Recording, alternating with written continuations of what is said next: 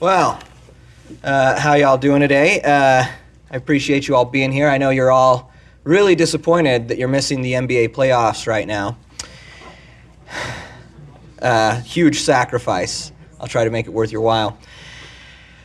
My presentation, as you can see from the slide over there, is entitled Nephi in the Promised Land.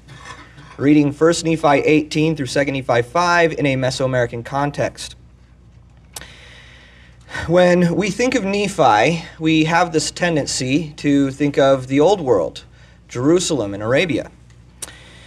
And this is understandable because most of his record covers the old world. It starts in Jerusalem, it covers their family's journey through Arabia, and we've had some really, really impressive evidences have come forth out of that setting, corroborating Nephi's account in a lot of ways. However, this tendency also has an effect of obscuring the fact that Nephi lived most of his life in the Promised Land. And by the time he sits down to write his small plates, he'd in fact been living in the New World for almost 20 years by then. He says he starts 30 years after his father had left Jerusalem.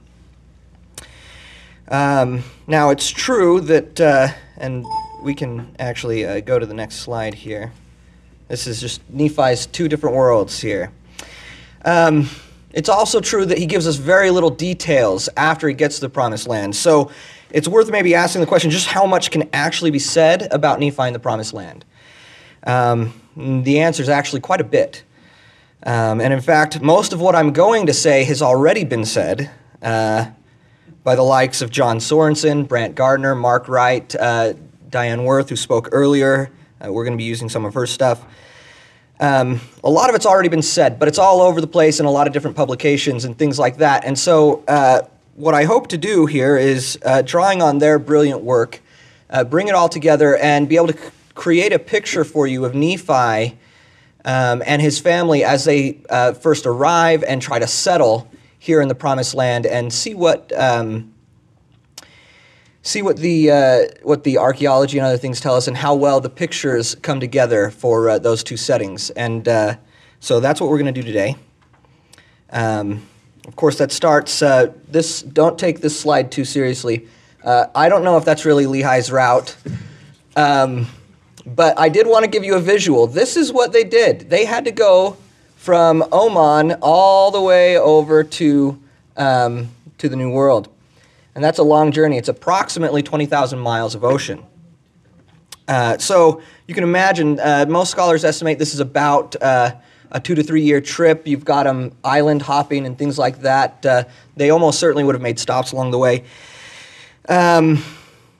But you can imagine after all of this, 2 to 3 years, confined on a boat, whatever size it was, someone aboard that ship caught sight, the first sight of the Promised Land. And it's probably hard to imagine the excitement, especially since Nephi gives us very little indication of the excitement. All Nephi says is, after we sailed for the space of many days, we did arrive in the Promised Land.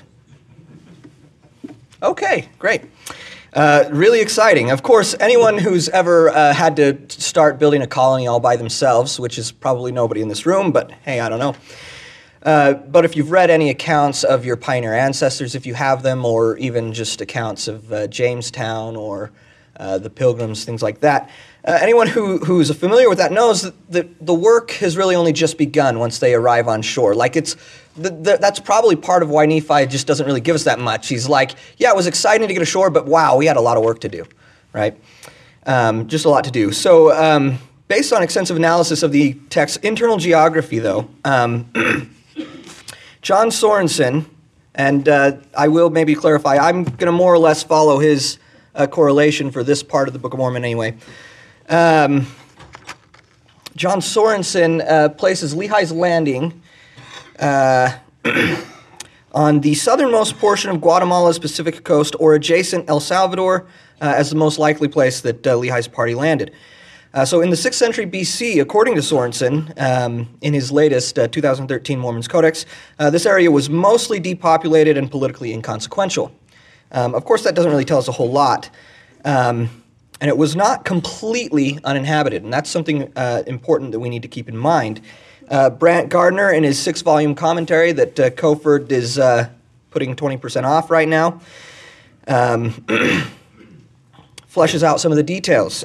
Based on the number of identified sites, all of which appear to be just villages or hamlets, along the Guatemalan coast from between 750 and 500 BC, Gardner estimates that there was probably a scattered population of about 1,000 people residing in the area when Lehi landed. So this picture actually fits pretty nicely with a few clues we get from Lehi when he is speaking to his children. Just before he passes away, we're still in the same land. They're still in the land of first inheritance where they landed.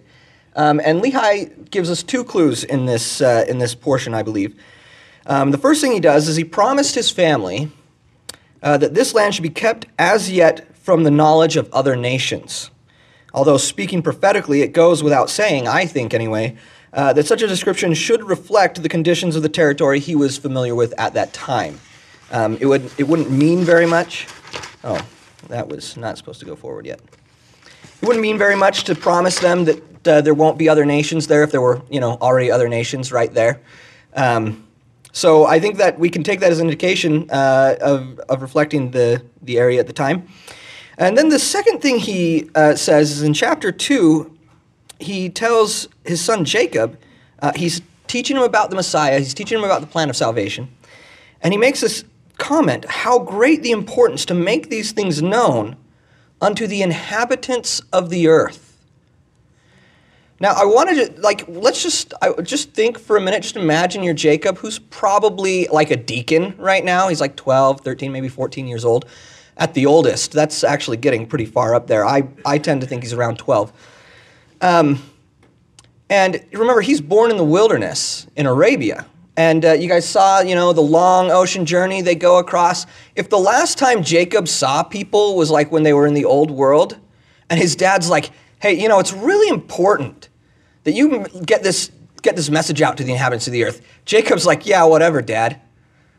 Not going to happen. I'm not going back that way.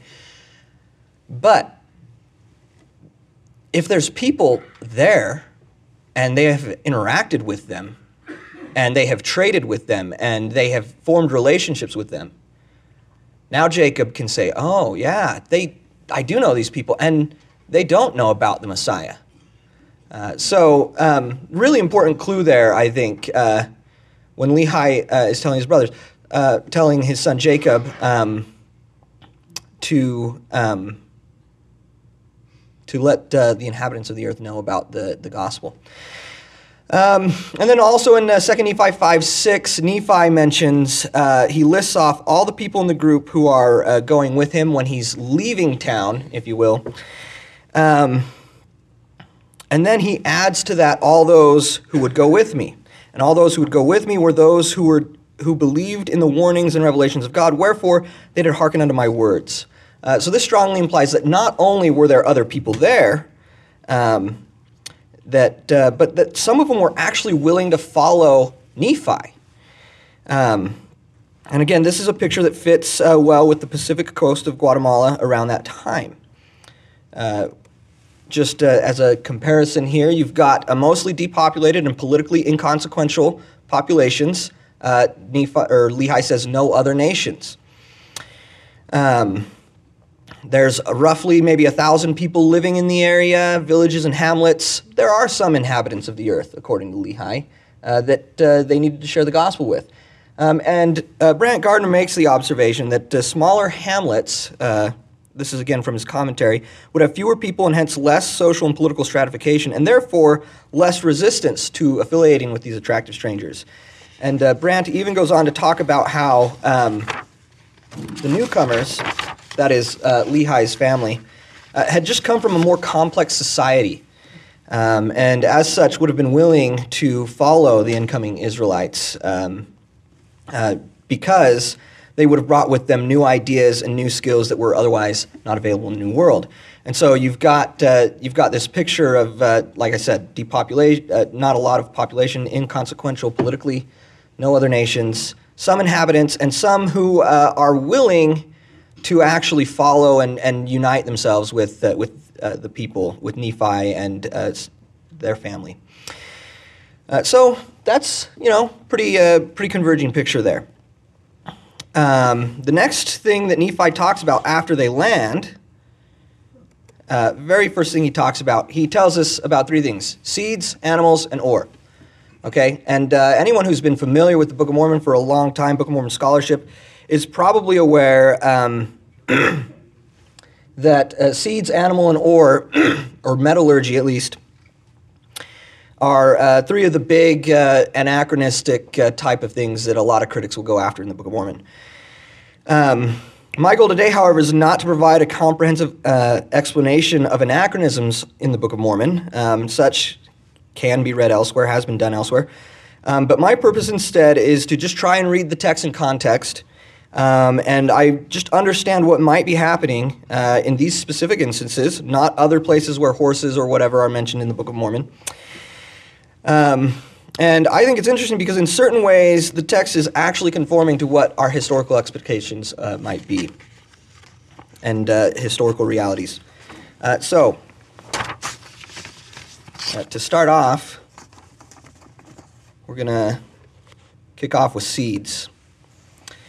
So first thing, Nephi tells us, "And it came to pass that we did begin to till the earth, and we began to plant seeds. Yea, we did put all our seeds into the earth, which we had brought from the land of Jerusalem. And it came to pass that they did grow exceedingly, wherefore we were blessed in abundance." So Gardner has pointed out that Lehi and his family behaved sensibly and practically, adding naturally uncertain about which new plants were edible and what game was available. The colonists would plant the seeds of their familiar food. And though this is sensible, practical, and natural, this behavior does raise a few questions. And the first question is whether or not seeds brought over from the ancient Near East could even survive the journey in the first place. Having been collected early on in their journey while they were still near Jerusalem, the seeds would have needed to last about a decade or so. And according to archaeobotanists Terry B. Ball and Wilford M. Hess, while it depends on certain storage conditions, the seeds certainly could have remained viable and survived the journey, which took several years. Wheat and barley, for instance, have sufficient longevity, even under less than ideal storage conditions, to survive for more than a decade. So having viable seeds itself is not necessarily a problem. Next question is whether they really could thrive in this new environment. I mean, this isn't the same place. This isn't Palestine anymore. Very different environment. So, speaking of the coastal zone where they would have settled, Sorensen says that the climate favored rapid crop growth, which seems to be consistent with their success reported by Nephi. However, since the more sedentary part of the population, and we learn in 2 Nephi 5 that he explains they go to another area, they start building buildings and things like that. He talks about his brothers, and while some of this is certainly pejorative and there's some ethnic boundaries being made, if we can take that and just the description of them as semi-nomadic hunters as relatively reliable, our indication is that the more sedentary part of the population reportedly leaves the area, while those who remained are largely semi-nomadic hunters. So that would maybe indicate that they did not have long-term agricultural success in that area. And this would be typical of imported crops. Sorensen explains the historical experience of other colonizing parties around the world shows that although reported species may grow well to begin with, they frequently do not do so in the long run. This long-term failure would also serve to explain the lack of evidence of old world crops. You wouldn't expect to find someone who just planted some seeds once 2,600 years ago. You're not gonna find those later. In fact, an example of this is right in Mesoamerica comes from the 16th century Spanish report that millet, a grain brought over from the Old World, was growing marvelously well in the Yucatan Peninsula, yet botanists today cannot detect any trace of the millet in the area. So again, in this regard, Nephi's account seems to accurately capture the real life of Near Eastern settlers into this region. Planting their seeds in the coastal region, they experienced initial abundance as the area was conducive to rapid crop growth. However, as is typical for pioneering groups, their imported crops eventually struggled to survive in the very different climate. And this forces the agriculturalists to migrate elsewhere, while those who remained in the area found other means of subsistence. And it should be clear, though, later on in the Book of Mormon, we do see the Lamanites are also, they've settled, they've built cities, they're growing crops as well. But at this initial stage, at least, it seems there may be some truth to the idea that they're just largely hunter-gatherer.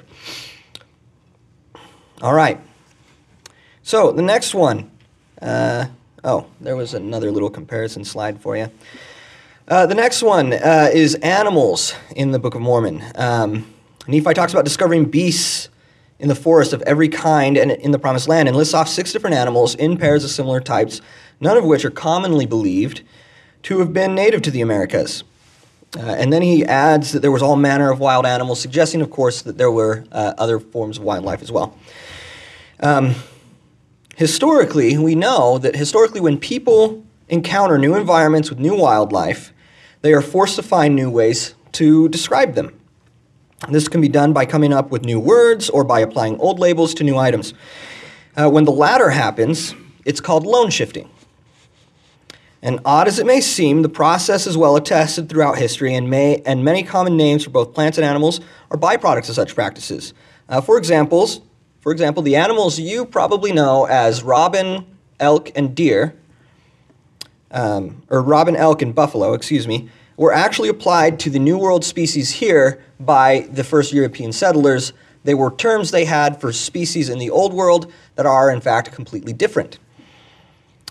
So the slide there shows you actually, on the one side you have the North American bison, which we commonly call the buffalo, and on the other side you have the actual buffalo from Africa. So this is just what happens when people encounter new wildlife. They're unfamiliar with it. They don't have words for it. They borrow the words they already have. Sorensen proposed that when Lehi's family arrived in the New World, they did as people in their situation have historically done. Loan shifted common names of animals to the new unfamiliar species found in the Promised Land. After all, just what else was Nephi supposed to call some of these animals he'd never seen before? So Sorensen suggests Lehites brought no animals with them, yet immediately after their arrival they reported the presence of native fauna, which they applied the names of their Near Eastern animals that looked similar. Gardner similarly has pointed out, Nephites would have applied Old World vocabulary in the New World artifacts, including plants, animals, and weapons. Possible candidates from Mesoamerica that could have been intended by Nephi's label are just included on that table, and I'm not going to read it off. The information in that table, though, is derived largely from just cherry-picking stuff from Sorensen and also Dr. Wade Miller, who wrote a book on the subject. And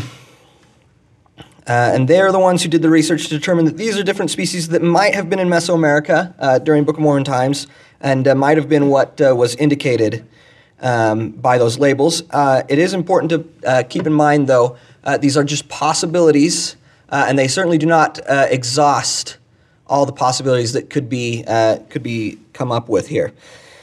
So, although loan shifting is only one of multiple possibilities for explaining these anachronisms, it is a compelling one because it's exactly what people in Nephi's situation do. It's almost certain that some of the animals in the Book of Mormon are using loan shifted terms, and it's most likely that the loan shift would occur right here with Nephi, Lehi, and their family. So what's typically seen as an obvious point against the authenticity of the Book of Mormon can just as easily be read as a instance of perfectly normal behavior by a settling group of people.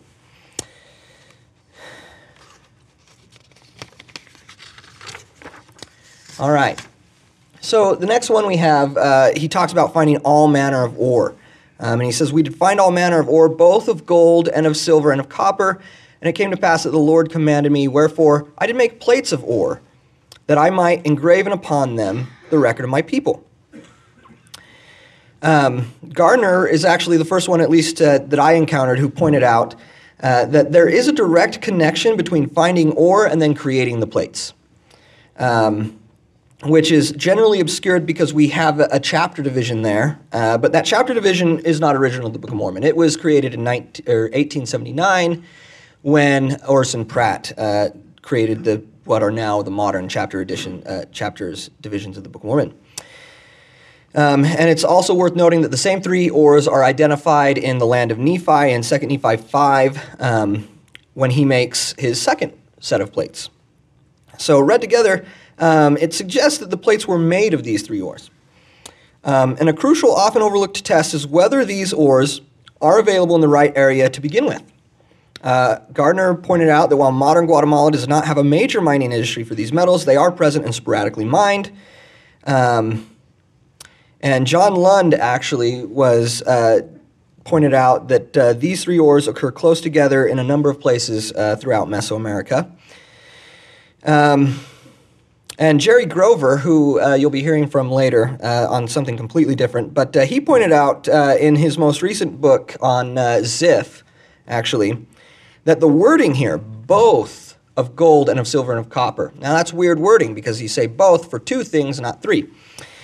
But Grover has explained that native gold and silver nearly always occur together as one ore in nature. This is most, and he suggests that this is the most consistent reading of the scriptural passage, that gold and silver are a binary ore, with the additional separate ore being copper. So not only were there appropriate ores available, but the text actually accurately reflects the condition of their naturally occurring ores. And in fact, that picture you see there is gold and silver ore kind of mixed together there in some kind of rock. Difficult to extract the two separately there. So there were ores that the appropriate ores were there, but what about making metal plates with them? As it turns out, an alloy that was called tumbaga by the Spanish, or tumbaga, I don't really know how to pronounce it. I just make this stuff up while I'm standing here. Was known in pre-Columbian Mesoamerica and generally consisted of copper and gold and sometimes silver, because like we just talked about, they couldn't actually extract the silver from the gold most of the time. The same three methods Nephi explicitly mentioned, or the same three metals, that Nephi explicitly mentions finding before making his plates. It was as early as the 1960s that Reed H. Putnam suggested that this alloy may be the material used to make the Book of Mormon plates. Tumbaga specifically refers to the alloy that has undergone depletion gilding, according to Grover. Such gilding gives the tumbaga a golden look, which is consistent with eyewitness descriptions of the plates. Eyewitnesses who handled the plates estimated their weight as being approximately 40 to 60 pounds. And for tumbaga plates of these same dimensions, Grover has estimated a weight range of between 53 and 58 pounds. And I should just maybe note right here that I have vastly oversimplified Grover's actual studies in that regard. He ran a number of tests with a number of different scenarios to get those various weights. And he also determined, and again, another vast oversimplification, get his book, read it, that the plates must have been approximately 90% copper, 8% gold, and 2% silver. Otherwise, they would have weighed too much. Thus, the plates were made of an alloy of copper and gold with a small amount of silver. So plates made of copper, gold, and a small amount of silver would have had the proper appearance and weight per the eyewitness accounts. So Nephi's account of creating plates after finding gold, silver, and copper, and the eyewitness descriptions of the color and weight of those plates are strikingly consistent with available ores and metallurgical practices known in pre-Columbian Mesoamerica. It should be noted, however, and here's a comparison slide for you, that an important caveat to all of this is that the present evidence cannot establish metallurgical skills or Tumbaga artifacts back into the 6th century BC. So we don't actually have evidence to put it in the right place at the right time just yet, but it should also be pointed out that Nephi probably learned to work with metals in the Old World, and it's not surprising that a lone man's craftsmanship cannot be found by archaeology today. Though Nephi comes much earlier than the present evidence, the way the remainder of the details converge is nonetheless noteworthy, at least in my opinion. All right. Now, the next thing Nephi mentions in 2 Nephi 19 is a prophecy we already heard once from Lehi.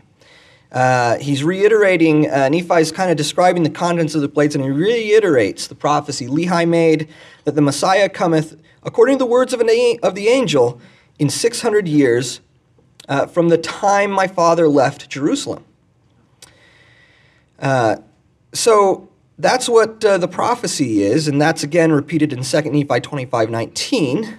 The problem that we tend to have with that is the reign of King Zedekiah starts in 597 BC, as you can see there, and the birth of Christ is generally dated between 6 to 4 BC. And I know that sounds funny if you think about what BC means, but yeah, Christ was actually born 6 to 4 years before Christ. So that, if you do the math, only comes out to about 591 to 593 years. And some may be inclined to say, oh, Lehi or Nephi are just rounding off. A full 600 years are reported as having passed when the sign of Christ's birth is given. So there have been a number of different solutions have been suggested for this chronological question. And so this isn't the only one out there, but I do think it's interesting that there's a relatively simple solution found in what we know about Mesoamerican calendar systems. So in ancient Mesoamerica, there were at least 3 different years that were used. One is the 260-day sacred year. The other is the Hab, which is just a standard 365-day solar calendar, and the Tun, which is a 360-day year. And Sorensen explained that the Tun was used for most calendrical calculations, apparently serving as an approximation of the Hab, having the special merit that it could be divided and multiplied more conveniently. Because 365 doesn't really divide by very much, but 360 is just a beautiful round number that you can do all kinds of things with. So long-term units were grouped into tunes, like the Ho tune, which is 5 years, or 5 tunes, the Ka tune, which is 4 Ho tunes, 20 tunes, and the Bak tune, which is 20 Ka tunes, 400 tunes. And although they fully understood the astronomical realities, for convenience of long periods forward and backward in this time, a conscious compromise of convenience was made, in the words of Sorensen. This compromise also conveniently accounts for 600 tunes between the years in a little over 592 actual solar years. So if we mark off 600 tune years from Zedekiah's first year, Sorensen proposes, 216,000 days brings us into the year overlapping 5 to 4 BC, an acceptable date for Christ's birth. And I think there's a lot of other work that's been done on the chronology of the Book of Mormon, so this is certainly an open question. And I'm not suggesting that they marked their years regularly by the tune. But what's interesting to me is that both the prophecy forward in time and the count back to Lehi's day in 3 Nephi 1 stretches over long periods of time in which the tune system was designed to more conveniently count. Also, of course, there's the issue that Lehi would not have used the tune system when prophesying in the Arabian desert. Nephi, however, may have adopted that means of counting long periods of time by the time he started making his record, and hence used it to record the prophecy first made by Lehi. In other words, I'm suggesting that maybe Nephi takes a little literary license because he knows his audience will better understand the reference. And because he himself has become somewhat enculturated over the last 2 decades. So there's that, and like I said, There's other solutions, but I think it's just interesting that if we just put it in context within its culture, a relatively simple solution, in my opinion, presents itself. So the next thing that comes up in 1 Nephi 1 through 4, Lehi begins blessing his children. And several scholars have commented on the fact that Book of Mormon peoples are repeatedly divided into 7 tribes. The structural division, tribal division, is first made clear in Jacob, Nephi's brother, but appears to be drawn from 2 Nephi 1 through 4, and was arguably Lehi who arranged them into 7 tribes. Jack Welch and a couple of other scholars writing together wrote, "One of the many enduring legacies of Lehi's last will and testament appears to be the organization of his descendants into 7 tribes. After speaking to several of his sons collectively, Lehi spoke first to Zoram, second to Jacob, third to Joseph, fourth to the children of Laman, fifth to the children of Lemuel, sixth to the sons of Ishmael, and seventh to Nephi and Sam together." The seven groups recognizable here are exactly the same as those listed in Jacob 1:3, 4th Nephi 1:38, and Mormon 1:8. This alignment into 7 lineage groups requires that Sam be omitted or counted with Nephi, and the sons of Ishmael be lumped together rather than divided like each of the sons of Lehi is. Therefore, it would seem that such a division was deliberate, and thus the 7 was seen as a desirable number of founding lineages. It must be acknowledged that 7 is significant in Hebrew numerology, and appears to have been structured, Nephi appears to have structured parts of his record based around the significance of the number 7. Yet the notion of 7 founding tribes or lineages appears to be a specifically Mesoamerican feature. Sorensen briefly noted this connection in 1985. Speaking of the 7-fold division mentioned above, he wrote, "These 7 branches remind us of the famous 7 caves or lineages from which traditions claim the inhabitants of Mesoamerica were supposed to have sprung." Diane Worth, who spoke earlier today, has provided more extensive research on the topic. She had a paper in 2013 in BYU Studies on the subject. And she explains, a pan-Mesoamerican legend tells of a core people descended from 7 tribes, which may coincide with 7 lineages mentioned several times in the Book of Mormon. The historicity of the 7 lineages was equally important to tribal affiliations in Mesoamerica as they were to Book of Mormon peoples. Now, I want to be clear that I'm not necessarily suggesting that there's a direct link between Lehi's 7 lineages here, the 7 Lehite lineages, and this pan-Mesoamerican legend.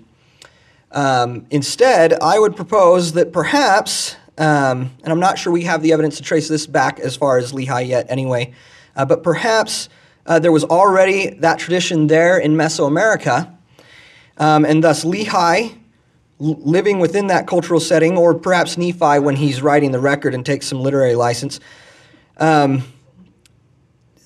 living within a cultural setting which 7 was not only seen as an important and sacred number, but that specifically tracing a group's origins back to 7 lineages was understood as essential. As such, Lehi or Nephi manipulated the number of actual lineages to form 7 founding groups. In fact, Lehi may have done so in hopes that it would preserve the clan's unity after he passed, since the ideal of 7 tribes was only achieved when the sub-tribes of the Nephites and Lamanites were combined together. So, now I have to warn you guys. The next few things I'm going to talk about are dependent on some specific chronologies that have recently come into question in some recent Mesoamerican scholarship. And I, unfortunately, before I put this together last night, because we all know everyone prepares last minute, right? I did not get an opportunity to actually take a look at some of the more recent scholarship on the chronology that makes some vast adjustments and shifts to the chronology of Kaman Huyu. So I don't know what impact that has on what I'm about to say, and whether or not anything I'm about to say is accurate or not. Just be aware.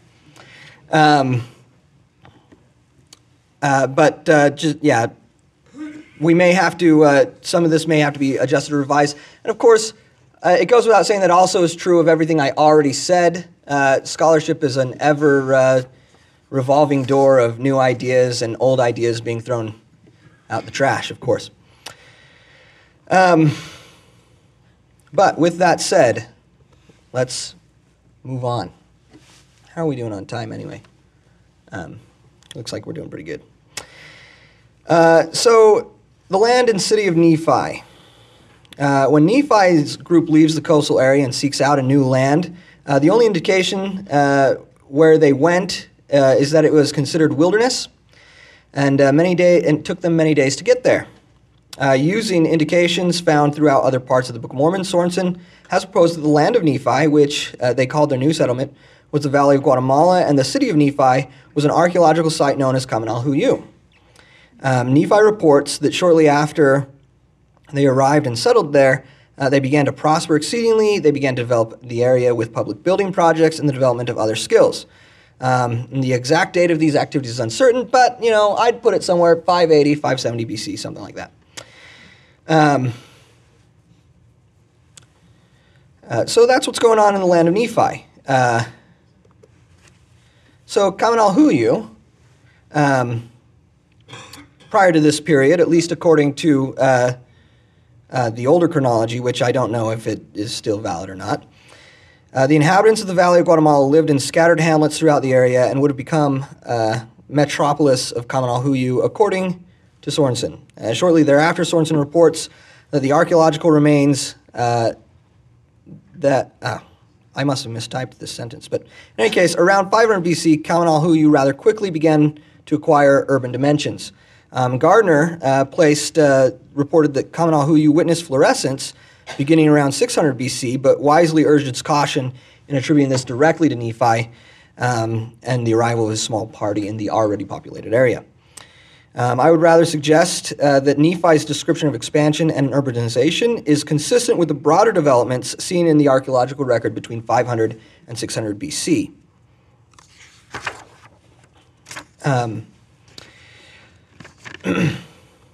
So, next thing that Nephi does, one of the building projects Nephi mentions, is the building of a temple, after the manner of the Temple of Solomon, in terms of construction, but not necessarily material. Temples served an important legitimizing role for ancient states and rulers, and thus, this is exactly what a new ruler or leader would do. Trying to establish a new community needs to establish legitimacy. He hasn't built a temple. Some have questioned whether Israelites of Lehi's time would have felt it appropriate to build a temple away from Jerusalem. The Jewish community in Elephantine, established around 650 BC, also built a Solomon-like temple, suggesting it was not considered inappropriate within that era. John W. Welch mentions Elephantine and several other examples, inasmuch, quoting him here, inasmuch as Israelite temples were built at Tel Arad, Beersheba, Leontopolis, Elephantine, and probably elsewhere as well, Nephi's temple was not unique. While similar in several important respects, none of these Israelite temples were like Solomon's, however, in size or splendor. Sounds very familiar to Nephi's admission that he couldn't build a temple ultimately like Solomon's because he just didn't have the resources. The question still remains, though, how this might relate to the New World setting. And I hope you aren't mistaking this image here for my version of what that might have looked like. This is just a cool image. Just a cool picture for you to look at while I say boring things. The question still remains, I already read that part. So, in trying to understand what a temple after the manner or like unto that of Solomon's might look like, Sorensen points out an important limitation. Surely he, meaning Nephi, a young non-priest when he lived in Jerusalem, knew little about architectural, conceptual, or constructional details of the first Iron Age. We're done. Wait.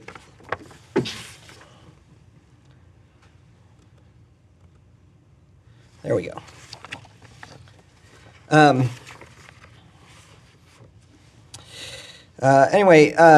Quoting from Sorensen, the Nephi would have known very little about the actual construction of the temple during the First Temple period at Jerusalem, even though he had no doubt seen it often. What he brought with him was the idea of, or at least of a temple, and how it should look and function. Thus, after the manner of the Temple of Solomon leaves us to infer details loosely. Hence, Sorensen made comparisons to the construction of Mesoamerican temples in only broadest of terms. Gardner, meanwhile, argues that Mesoamerican temples were different from Solomon's in form, but served the same conceptual and symbolic purposes. But both seem to agree that finding Nephi's original temple is impossible. Mark Wright, most recently, has proposed that it was the function of the temple that was like unto the Temple of Solomon, and Mark has compared the functions of temples in the Book of Mormon to that of temples in pre-classic Mesoamerica. But in any case, Mesoamerica provides us a cultural backdrop where temples are important, and they have a lot of conceptual and maybe functional overlap between what the Israelites would have been doing in the Solomon's temple. So this area that fits geographically was also experiencing urban development around the same time Nephi describes such advances within his own community. And the idea of building a temple, a Solomon-like temple, would have had, at least the idea of building a temple would have likely had some kind of precedent within that culture. And clearly, as we talked about, there's no problem with Israelite refugees building temples, as that's all over the place in the Old World. So Nephi's record, again, seems to fit certain historical and cultural context for the land of Nephi. The last thing I'm going to just go over real quick is Nephi and kingship. After Nephi taught his people productive skills, all of that jazz, building buildings, things like that, it says, "And it came to pass that they would that I should be their king. But I, Nephi, was desirous that they should have no king. Nevertheless, I did for them according to that which was in my power."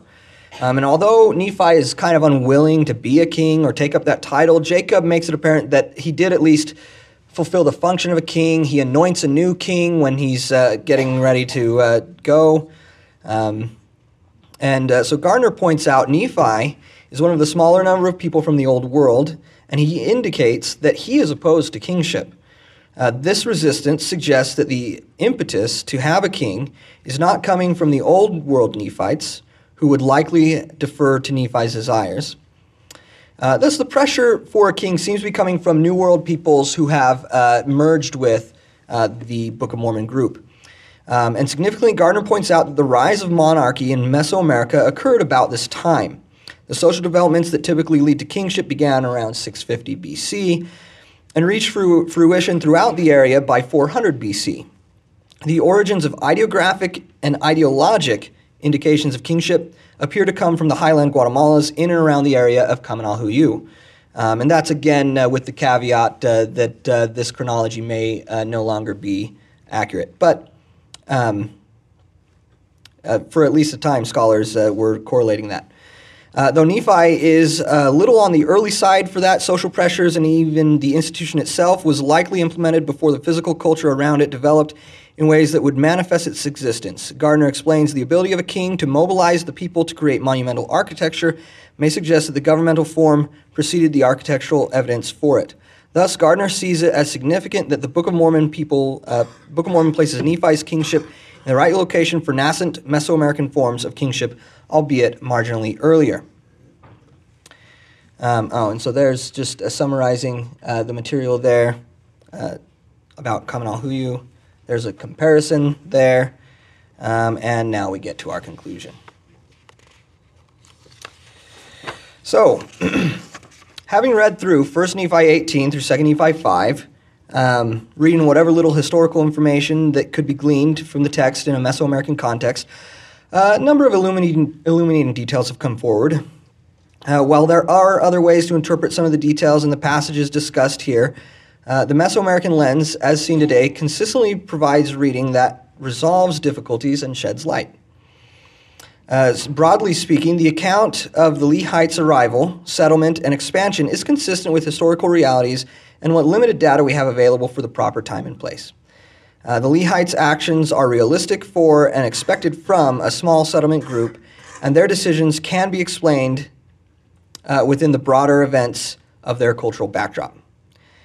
Given the limited amount of data from both text and archaeology, care must be taken not to get carried away with these comparisons, especially in light of the caveat already mentioned on the chronology of Kamen-al-Huyu, and other important cautions that just come with, scholarship and stuff.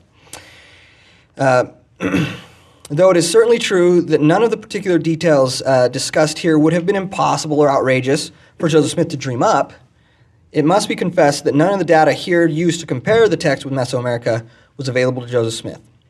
Therefore, there is, of course, no limit to the speculations that can be made about what Joseph Smith might have come up with, how Joseph Smith might have come up with this detail, or what source might have given him that idea, none of which can ever be tested or proven wrong. I'll never be able to prove that Joseph Smith could not have dreamt up the settlement story in 1 Nephi 18 through 2 Nephi 5. Well, what I can do, however, is I can take the story he gave us and check to see how its details fare against the archaeological and cultural data. Does this story actually make sense based on what we know about this time, this place, and how people behave in similar situations? Given what was presented earlier, just now, I submit that it does, and sometimes in ways that are quite remarkable and unexpected. What you make of such correlations is, of course, up to you, but for me, I find it difficult to believe that a story made up by a young New England farmer would so consistently fit the emerging picture of 6th century BC Mesoamerica. I prefer to think that the story was written by Nephi, son of Lehi, after migrating to the Americas and experiencing the events firsthand. Thank you.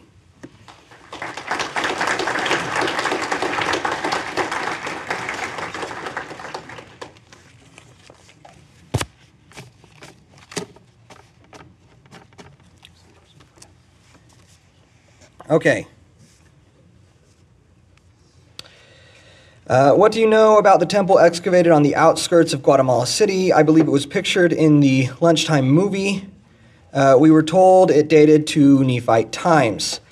I missed most of the documentary during the lunch break, but Kamen-al-Huyu is right in Guatemala City. I'm guessing that's probably the temple that was shown and talked about. Yeah? And other than knowing that it's at Kamen-al-Huyu, I really don't know a whole lot about it. The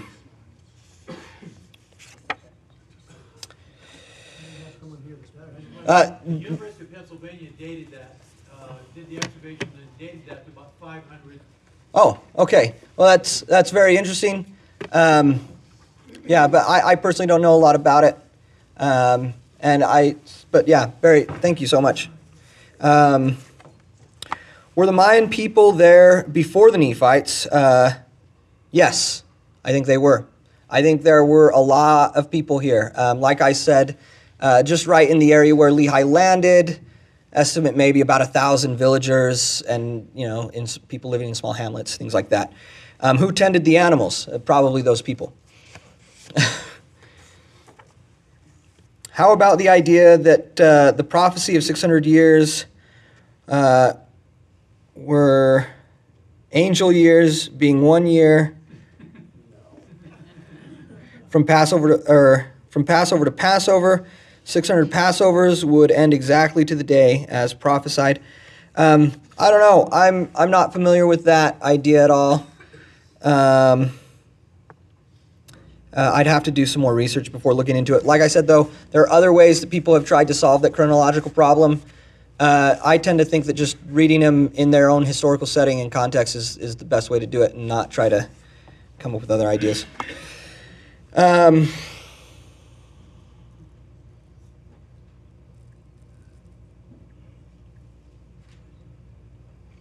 Other than Sorensen's proposed landing site of Guatemala, what other sites do you find likely?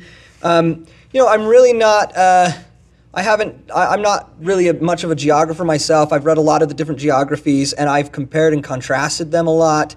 I tend to find most of Sorensen's correlation persuasive. I would make some adjustments, but not a lot. There are others who have done a lot more research than I have, who will very passionately disagree, and you're welcome to have conversations with them about it if you want to.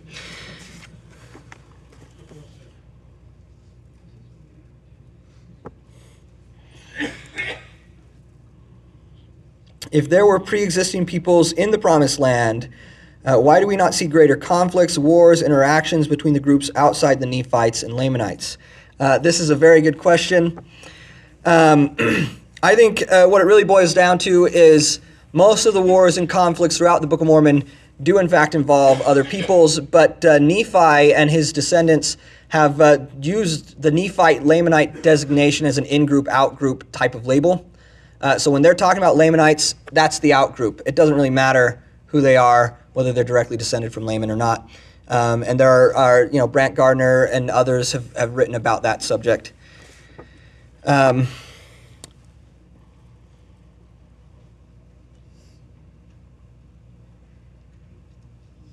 Okay, so I suppose they're asking me about around what period in Nephite history do you see the transition from hunter-gatherer back to agricultural living society for the Lamanites? I'm assuming is what he means, and I don't really know. We know that by the time Zeniff moves his people back down to the land of Nephi, you've got Lamanites living in cities. They've got kings. They're taking tribute from other cities, namely the city of Lehi Nephi, while the culture of Zeniff is there, and that's sometime second century BC. So it would have happened before then. Probably well before then. I'm guessing it really wasn't very long, and the Nephites perpetuated this stereotype nonetheless. But I'm guessing it wasn't very long before they actually started settling and getting cities and things like that. And that's all of them.